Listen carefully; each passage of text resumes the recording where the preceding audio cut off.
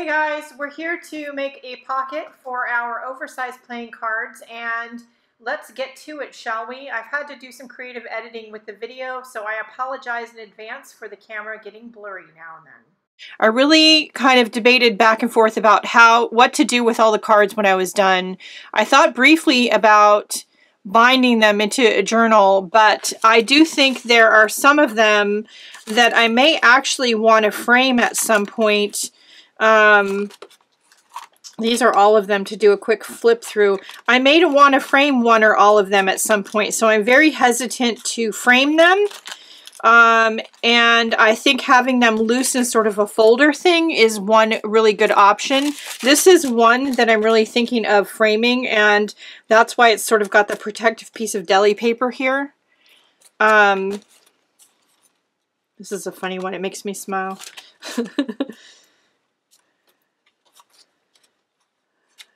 So that's all of them. So I have this, we'll move these out of the way for a minute. I have this giant piece of art paper. It's actually way too big to fit on the camera. It's about 20 by 24 or so, I believe. Let's see. I'm sorry, 23 by, boy, I underestimated that. It's 23 inches by 29 inches. And I have spilled some leftover inks I wanted to use up intentionally on one side, so that'll be the outside, and let it dry. And then we're going to turn this over, and I have it horizontally, and I'm going to stack my cards neatly again. And I'm going to just eyeball it and put them approximately in the middle of the paper. And then I'm going to fold the sides in, hopefully. Okay, and then give it a crease.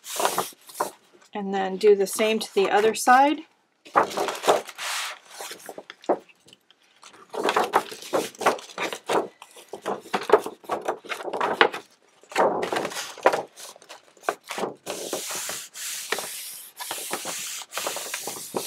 And then I'm also going to do it to the top and the bottom.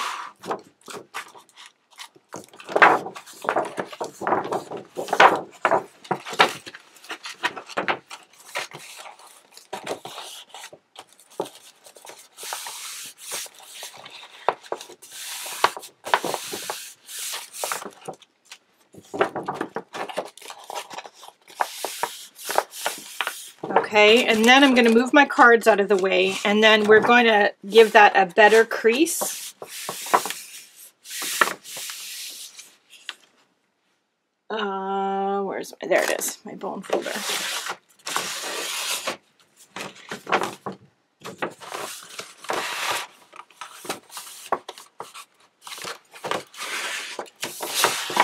And also straighten it out if anything is a bit crooked.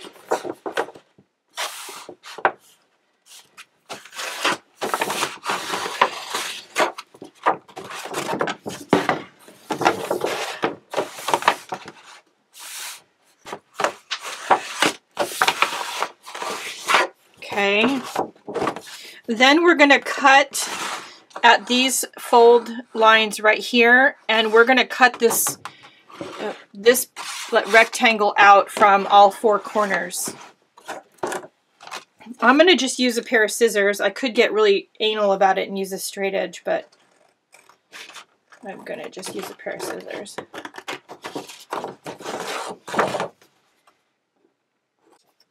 Okay. Then we have these flaps on the side, one of which is going to have to be made shorter.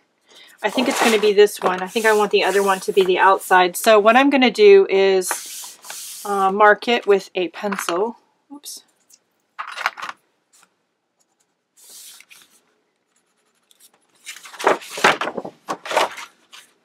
And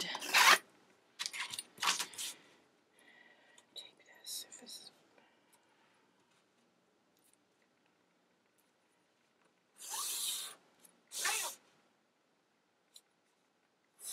Draw a line. And give that a trim. I'm going to trim it just inside the line.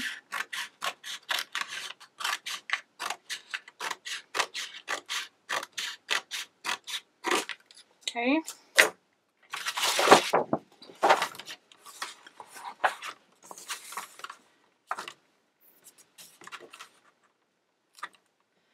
Now, I think I'm going to grab some brads. Because, you know, I've got a giant drawer full of brads. I should really probably use them up.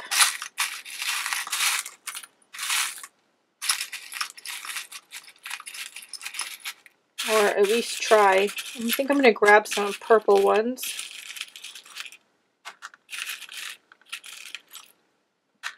Oops. None of those were purple. I think I'm going to need 4 of them. And I'm going to need a couple of hole punches and a couple other supplies, so let me get them. I'll be right back. Okay, first thing I want to do is I want to round all the corners, so I've got my Crop-A-Dile here.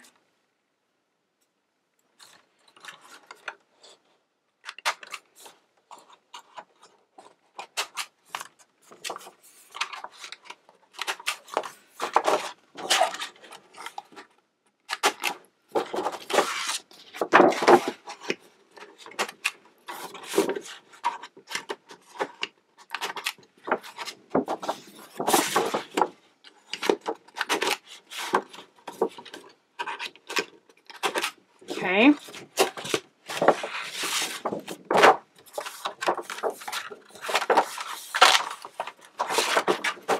Then I'm going to take a round hole punch and some of those scraps of paper. Hopefully it's not too thick to punch. And we're going to need 4 circles. Ew, it might be too thick to punch.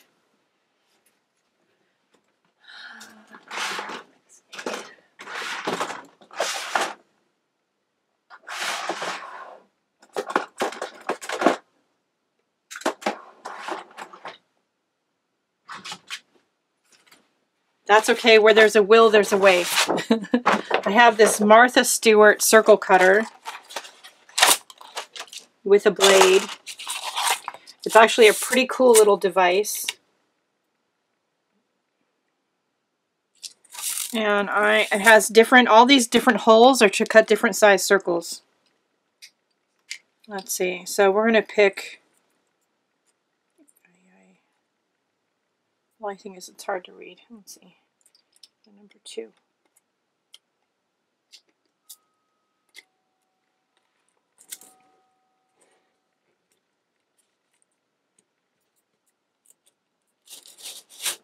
Whoops. Except you have to hold the paper down.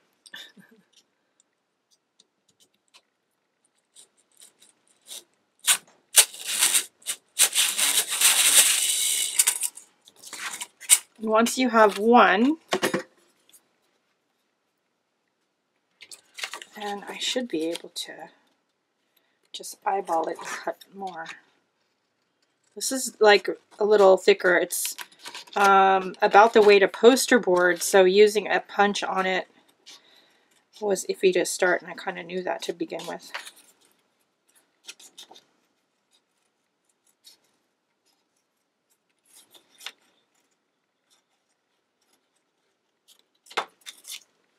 Okay.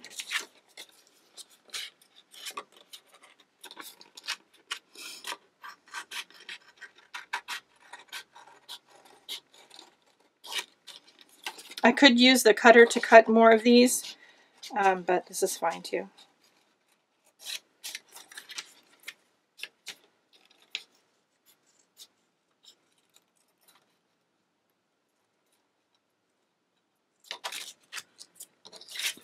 One more.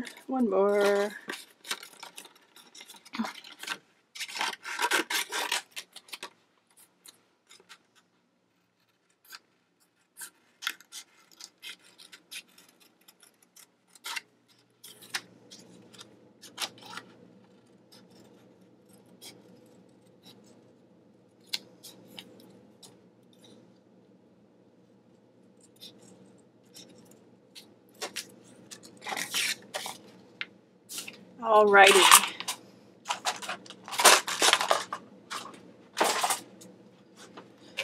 So now we have our 4 circles, we've got 4 brads, we've got our piece of cardstock that's cut. So now we need to punch some holes.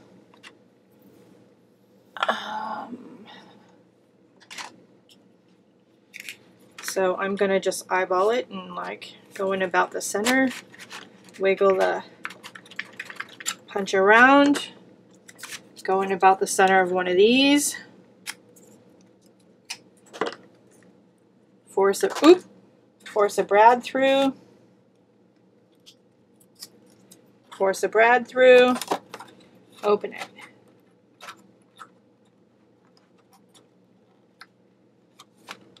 Like that. Okay, we're going to do the same thing here.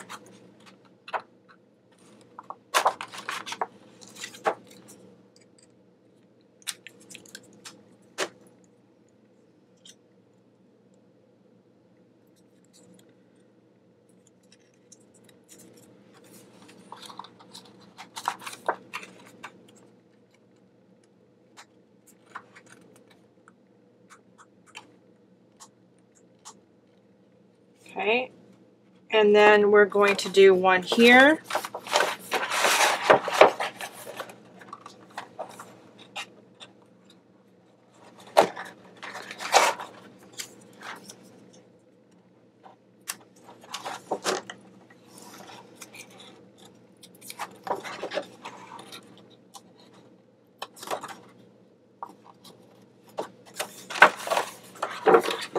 Okay, and then instead of here,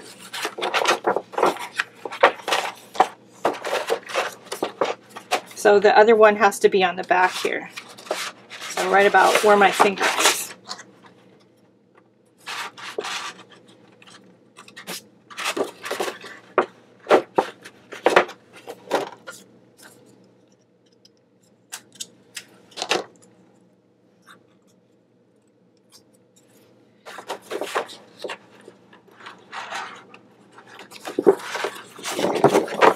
And then we're going to open that. Then we're going to take some masking tape, hopefully.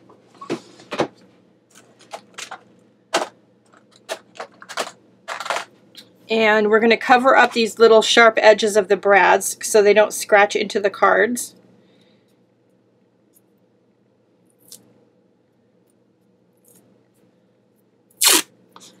So I'm going to just cover them with a piece of masking tape. Push it down really well.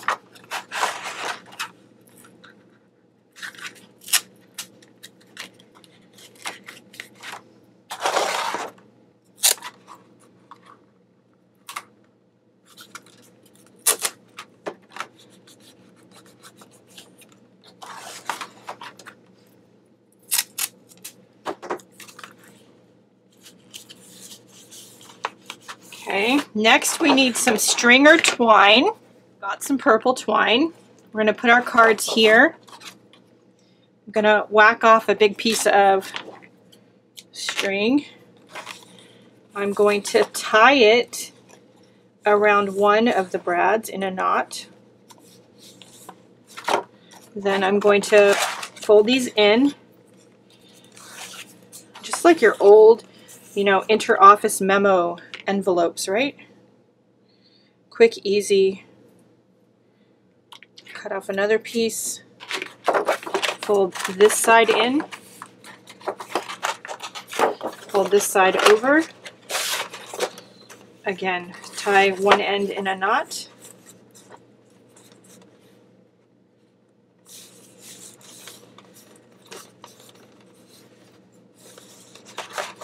And then bring this around to the other side.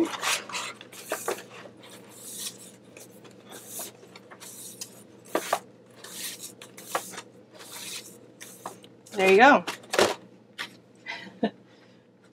Quick, easy, and it would be cute on the bookshelf or a coffee table. Yeah?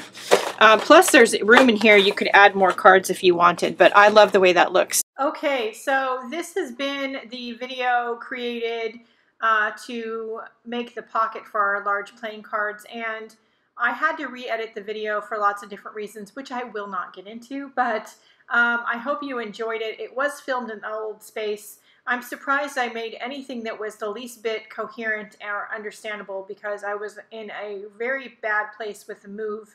And yeah, anyway, the camera couldn't pick up on anything to focus during the filming of said video, which is why when you just saw the blank white piece of paper, the focus went in and out. So I apologize for that. Anyway, I hope you found the process as a whole at least a little bit inspiring. Forgive me for any filming and editing errors, and I hope it gives you an idea of something different that you can do with your loose mixed media pages like my large playing cards.